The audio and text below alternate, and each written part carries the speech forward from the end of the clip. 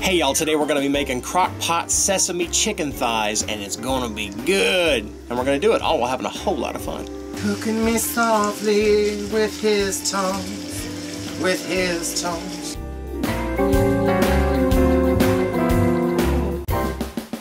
Hey y'all, welcome back to another edition of Cooking Chris's Dishes with me, the good old boy. And today we are going to be making another dish from recipes.crock.com.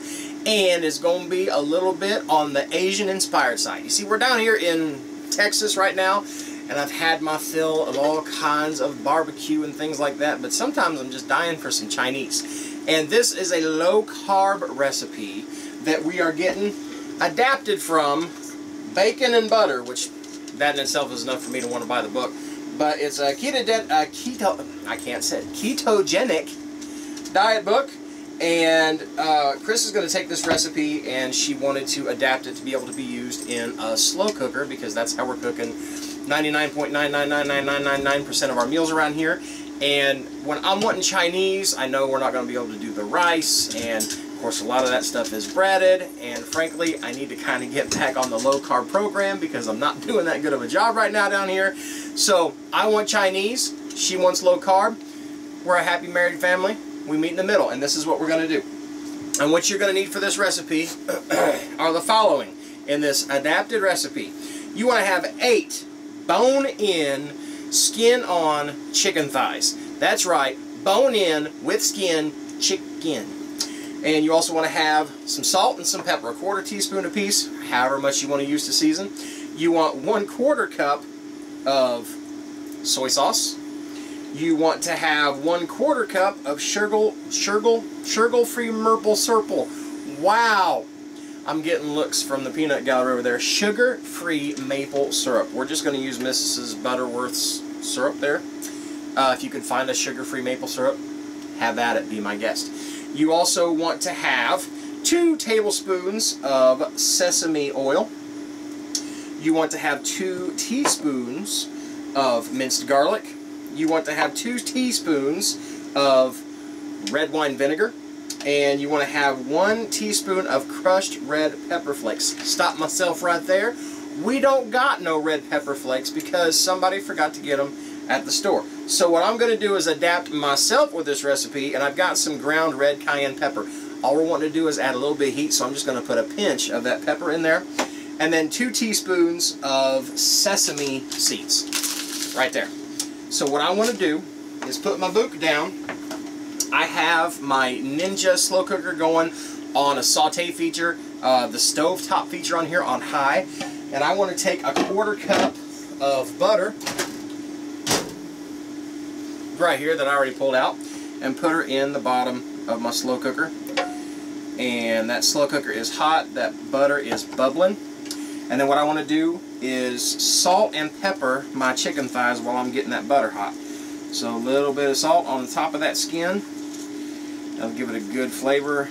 And then I'm going to put that skin side down in that butter, and it's going to brown that chicken up real good. A little bit more salt there. Getting salt all over the kitchen. That's okay, because you know what I say. I'll clean that up later. And then pepper. 1, 2, 3, 4, 5, 6, 7, 8, 9, 10, 11, 12. Alright, and I'm going to take that chicken, those chicken thighs, and lay them skin down into that butter. That hot butter, so I definitely want to be careful. You know me, that's probably going to mean I'm going to burn myself here in a minute. Oh yeah, you can hear that chicken sizzling. I'm just hoping I've got enough room here, because these are some big thighs. I'm thinking that these chickens must have worked out. They got their chickens doing squats. Yeah, I think I got just enough room. And these will shrink up too as they cook down a little bit. What I'm going to do is let them sit in there. I'm going to go ahead and leave the lid off too so it doesn't steam that chicken. And clean up my workstation, wash my hands, and show you the next step in 3, 2, 1. And the workstation's been cleaned up, hands been washed, and now it's time to get on with the rest of the stuff that's going to make this chicken taste real good. So I've got my chicken down in there, and it's sauteing, browning up that skin, and then I'll flip that over here in just a little bit when I get this made up. But what I want to do is take my 1/4 cup of soy sauce. me take that lid off and do it this way. So a 1/4 cup in a bowl.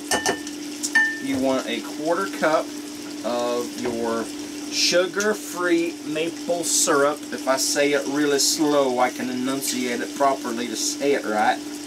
Otherwise, it comes out as serble-ferble, merple-serple. And no, I haven't been drinking. Oh, yeah. Alright, now what I want to do is get 2 tablespoons of the sesame oil. I'm going to do that by eye, because I can. If I can get, there we go. So 2 tablespoons, here's 1, and a 2. A little bit more because I like sesame. You want 2 teaspoons of the minced garlic. There's 1 teaspoon, and 2 teaspoons. You want 2 teaspoons, see, I can't enunciate for nothing today. You got red wine vinegar. Oh, I didn't pop the top off of that either. Fire in the hole! 2 teaspoons of red wine vinegar. There's 1 teaspoon. And 2 teaspoons. That's going to give it that little bit of a sour taste. Woo! It smells good. That is strong too. And like I said, we didn't have any red pepper flakes for heat. If you don't want the heat, omit this step altogether. Otherwise, I'm going to put in just a pinch of cayenne pepper. Probably about maybe a 1/4, maybe a 1/2 teaspoon. And that still might be strong enough for some. And then 2 teaspoons of sesame seeds. So I need to cut this open. Or I should say, open sesame. I crack myself up sometimes. And I want 2 teaspoons. So there's 1, and there is 2.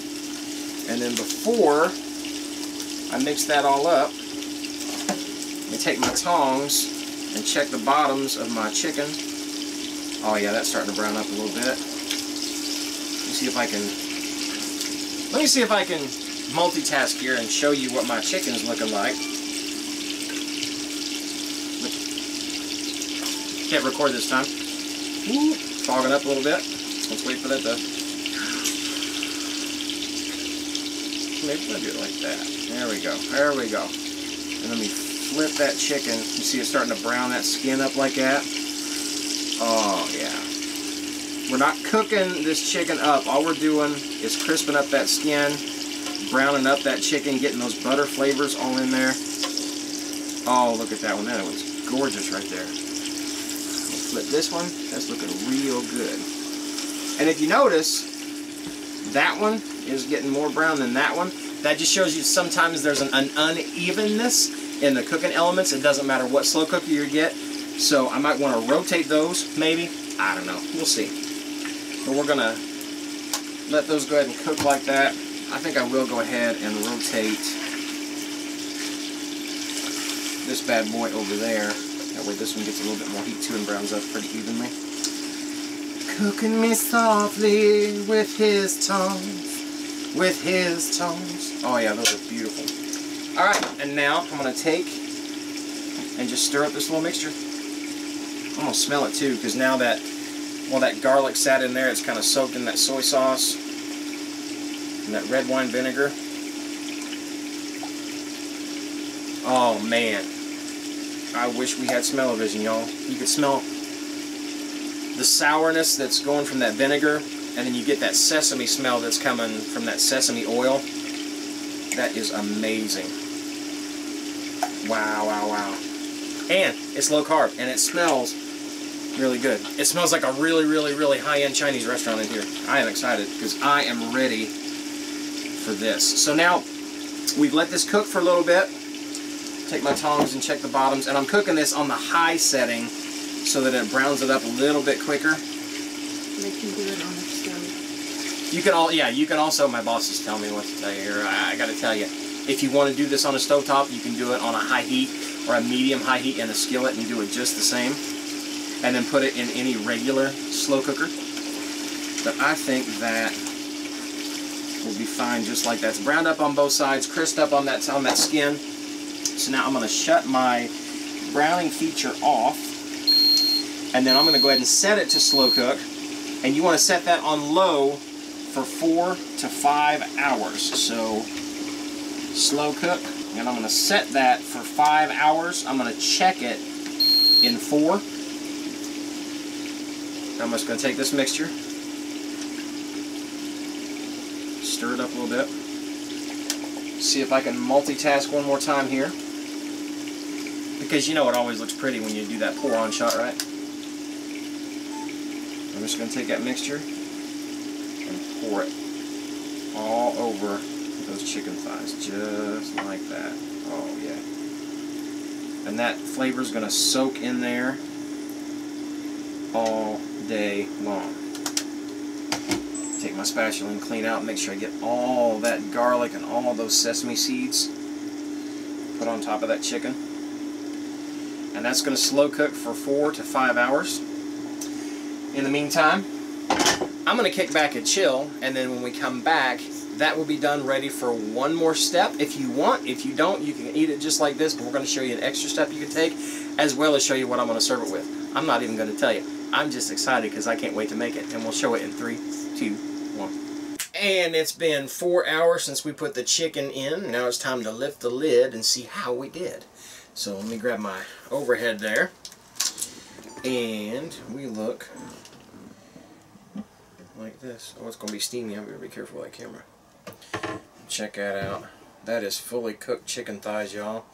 See all that garlic down the bottom? See how that chicken had browned up previously and now it's all juicy and succulent? That's going to be good. We could eat it just like this. It'll be completely fine. But I'm going to take it one step further because it sounds good. And I'm going to grab my tongs and I'm going to go probably 4 at a time here since I've got 8.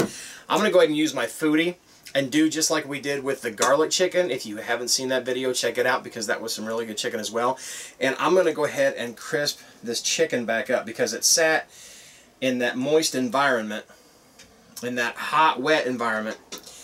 And so where you crisped up the skin, it's not going to be near as crispy now. So, gosh, I might be able to get all these babies in there. We'll see. My boss over there shaking her head saying, nuh-uh, no you won't. Air to circulate. You want the air to circulate, so don't do it. Don't just do it because I told you not to. Do it because my boss told me to tell you not to. But let's put those, oh, those are fall apart too, so you got to be careful. Yeah, those are starting to fall apart. Got to be careful with that, y'all. And I'm going to set this on the air crisp feature. Do you have your little portable heater off there so we don't blow a circuit? Okay. Air crisp. I'm going to go 360 degrees. And I'm going to go for 5 minutes. And I'm actually going to check it here in probably about 3. So. Or they can broil at home if they don't have a foodie. I know. Okay, sorry. They know that. Did you know that? If you don't have a foodie and you still want it crisped up, just broil it. Just put it under your broiler for a couple minutes, 3 minutes, 4 minutes, however long it takes to crisp up that skin, see it get all bubbly, but not burnt. Don't burn your chicken. Don't ruin the chicken. You've come this far, and I'm going to cheat and taste the sauce. It tastes like sesame. That's really good. So, well, we could stand here and talk about it, or I could snap my fingers and it would be done in 3, 2, 1. And 5 minutes has come and gone. Let's see how we did. I checked it at 3. I mean, it's already cooked up, but it just didn't seem crispy. So we're going to test it. And I'll bring over the camera here so you can kind of see what these babies look like after 5 minutes under the air crisper. The air circulating around it. Let's see. Oh yeah. Yeah, that skin's crisped up really well. I could even let it go longer if I wanted to make it a little more crunchy if you want a crunchy skin. Almost like you're having Peking duck. But if it were chicken and sesame flavored. If it were chicken and sesame flavored, yeah. True. You didn't want to be in this video. Shh. I'm going to take that really brown one there. Lay it on a bed of fried cauliflower rice. Now, again, I wanted some Chinese. And I knew this is a good way to have Chinese without having all the carbs. So, but at the same time, you got to think this is not fried rice that I've got underneath this chicken. So if you're wanting fried rice, you're going to be sorely mistaken if you get this, because it is not. That does not mean it is not good. Trust me, I had a bite of it a while ago and it's really good. So let's dig in real quick. Cut into my chicken thigh here. Oh, that chicken just falls apart. Like, it just melts in that fork. I'm going to get a piece of that skin. So if it sounds like a battle zone behind me here, my daughter's in the other room, and thankfully with the use of Wi-Fi, we're able to let her hook up with her friends back home and play a little Fortnite. So I told her, I said, Addie, I need you to not be yelling and screaming while Daddy's taping. She says, okay, and then she turns the TV up so you couldn't hear yelling and screaming. But, you know, I feel like if I eat this right here, I'm leaving you guys all alone. So I'm going to come see you. Alright, check this out. You've seen the chicken. This is that fried rice cauliflower we're talking about. Looks like it's got some broccoli as well and some carrots. Makes it really crunchy. Chris threw in 3 eggs. In fact, if y'all want, if you want to see a video of this, put it in the comments down below. Yes, I'd like to see a video of how you make fried rice cauliflower. If you don't, well then just don't leave a comment. But this is what it looks like going in my mouth. Oh, you can really smell that maple in there.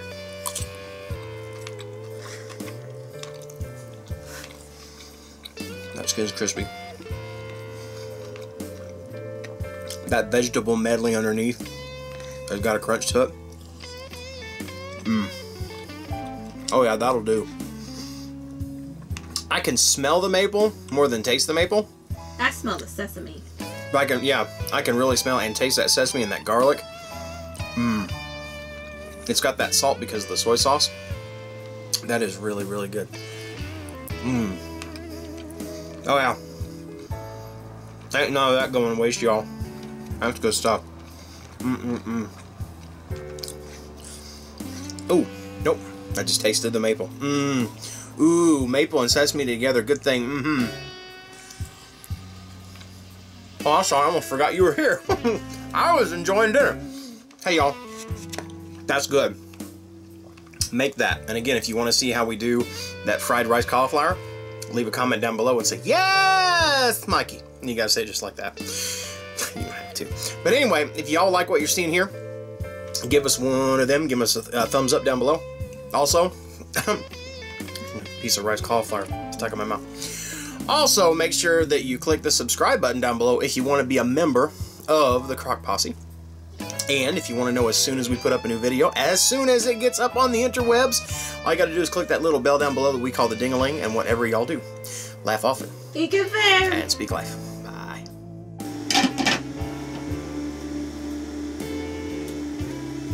I'm a star. A Crock star.